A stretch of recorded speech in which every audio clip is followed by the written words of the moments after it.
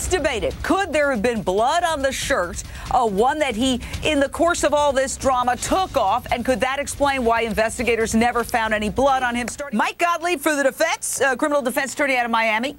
Is it possible? What? Maybe the shirt disappeared and that's what had the blood on it. It's possible that he was wearing a shirt, and when he picked her up and he took his kids and he took the kids out of the house, perhaps he took the shirt off, perhaps somebody took the shirt from him.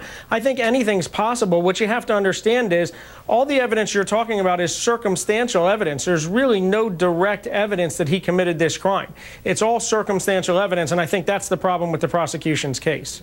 Mike Gottlieb for the defense.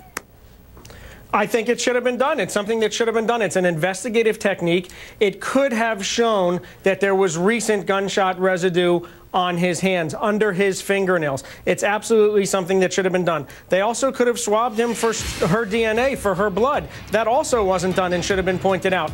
And I disagree. I think that the brother, yes, he might love him. He's a half-brother, but he's also a former law enforcement officer, and I think that gives him a lot of credibility. He's changed his story. The brother has changed his story. I still think the jury's going to see him as a former law enforcement officer, and that gives him... Gotta leave it right there, but we're going to stay on top of this case. Mike Gottlieb, criminal defense attorney out of Miami, do you think that there is going to be a penalty phase retrial?